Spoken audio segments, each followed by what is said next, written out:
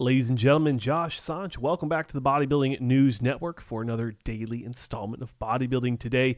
We have a good 7 topics to talk about today, including Nick Walker, James Hollingshead, Antoine Vaillant, and Keone Pearson, as well as Terrence Ruffin is going to be in here, Lucas Coelho. So if you're interested, stay tuned. You could see Totoro scratching the wall for some reason. But in a recent news update from RX Muscle, specifically Dave Palumbo, he raises the question of whether or not Nick Walker is going to do a surprise late entry into the 2024 Arnold Classic. Now, although I think that would validate why Nick is so lean in his offseason, I genuinely do not think that Nick Walker is going to do the 2024 Arnold Classic, despite the fact that we have not seen him on the Arnold stage in, it will be 3 years. He won the 2021, and we just haven't seen him on the stage since then. Or no, we did see him last year, right? We saw him last year, and it was a very close battle. But I don't think we're going to see him at the Arnold Classic this year. He's said so many times in physique updates and on his Instagram that he's not doing the show. So I would have to assume he's not doing this show. But it does raise an exciting question of whether or not he will or will not. Someone who I wish would have done the Arnold Classic but did drop out is Terrence Ruffin in the Classic Physique division. He is one of the best classic physiques in the world, and he's placed second at the Mr. Olympia. Unfortunately, he did drop out, not specifically for health or any of those other normal reasons, but because he was wanting to focus his energy on opening up his gym with his partner. So a very interesting reason why to jump out, but or drop out, not jump, but I understand the reason. It makes sense. You know, you want to focus on your career. You want to focus on making sure you're putting your priorities and your energy in the right thing, in the right places. I get that. I completely understand it. Not upset with him. But the physique updates are making it look like he's still really lean. So he could do a show somewhat soon. Now, in, I would say, breaking news as of Yamamoto saying it, I'm going to agree with them as well.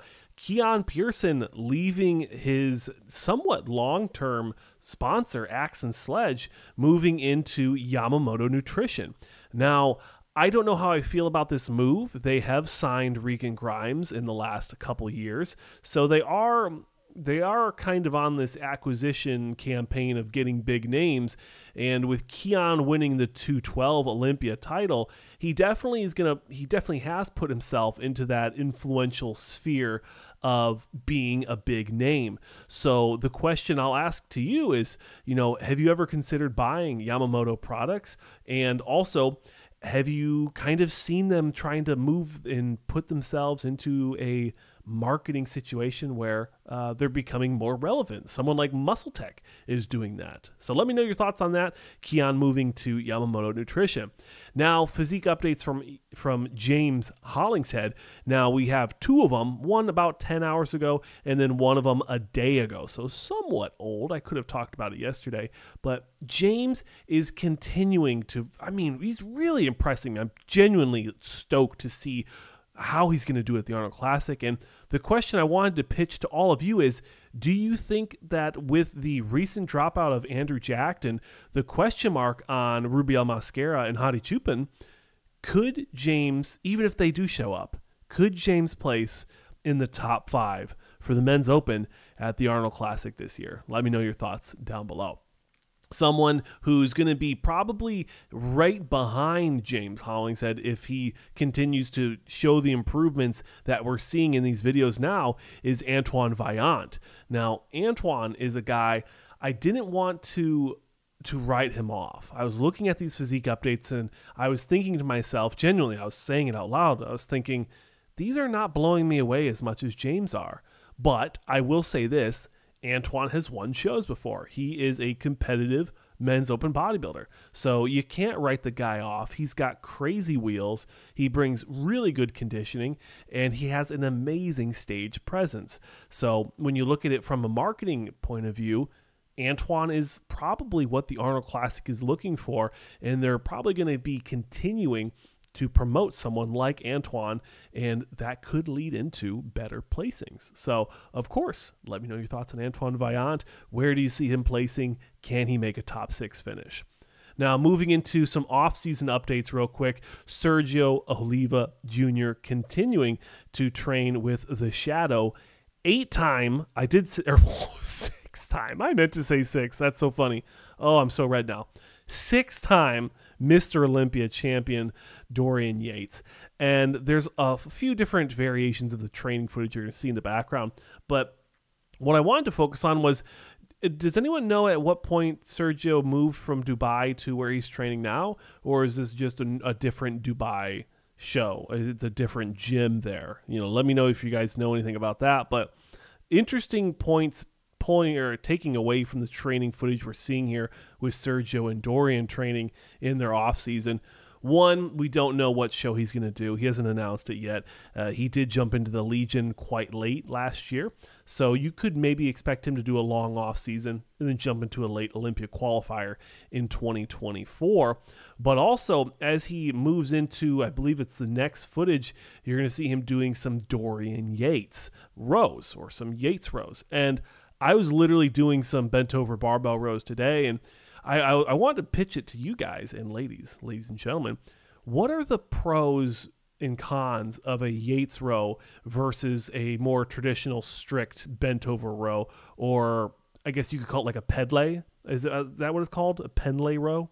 Let me know your thoughts on those two exercises. What are the pros and cons? I'm just trying to make my training a little bit better. So, let me know your guys' thoughts, of course, in the comment sections below on these physique updates in the off season.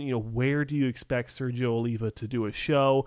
Are you expecting him to, is he already kind of in shape? You really can't see it with the shirt, and it looks like it's somewhat covered up. But hey, let me know if you guys know anything in the background. I know you guys are fanatics on some of these athletes, so sometimes you know things that I don't.